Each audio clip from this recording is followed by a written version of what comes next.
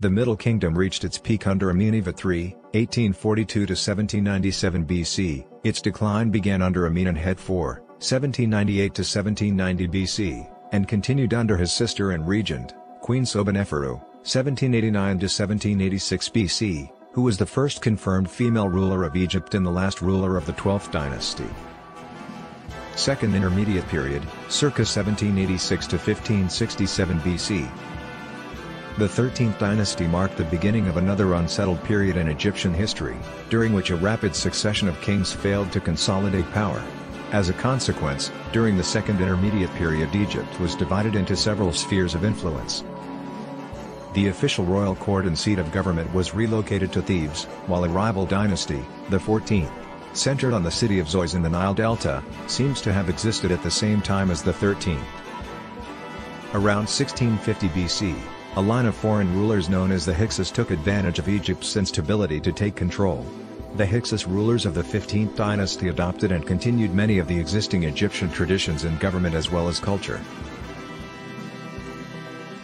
They ruled concurrently with the line of native Theban rulers of the 17th dynasty, who retained control over most of southern Egypt despite having to pay taxes to the Hyksos. The 16th dynasty is variously believed to be Theban or Hyksos rulers. Conflict eventually flared between the two groups, and the Thebans launched a war against the Hyksos around 1570 BC, driving them out of Egypt. New Kingdom, circa 1567 to 1085 BC. Under Ramses I, the first king of the 18th dynasty, Egypt was once again reunited.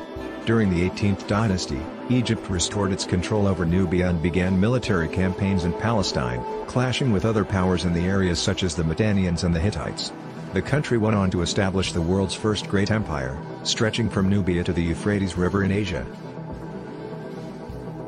In addition to powerful kings such as Amenhotep I, 1546 to 1526 BC, Thutmose I, 1525 to 1512 BC, and Amenhotep III, 1417 to 1379 BC, the New Kingdom was notable for the role of royal women such as Queen Hatshepsut, 1503 to 1482 BC, who began ruling as a regent for her young stepson.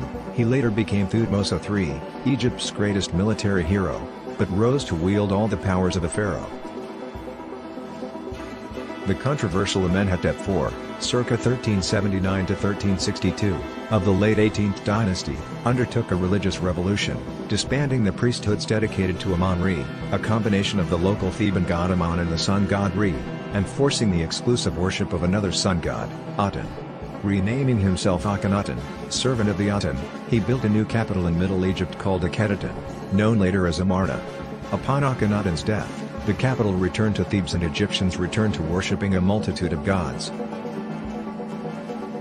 The 19th and 20th dynasties, known as the Ramesside period, for the line of kings named Ramses, saw the restoration of the weakened Egyptian empire and an impressive amount of building, including great temples and cities.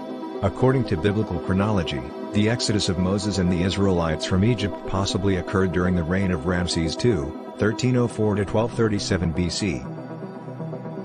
All of the New Kingdom rulers, with the exception of Akhenaton, were laid to rest in deep, rock-cut tombs, not pyramids, in the Valley of the Kings, a burial site on the west bank of the Nile opposite Thebes. Most of them were raided and destroyed, with the exception of the tomb and treasure of Tutankhamun, circa 1361 to 1352 BC, discovered largely intact in AD 1922.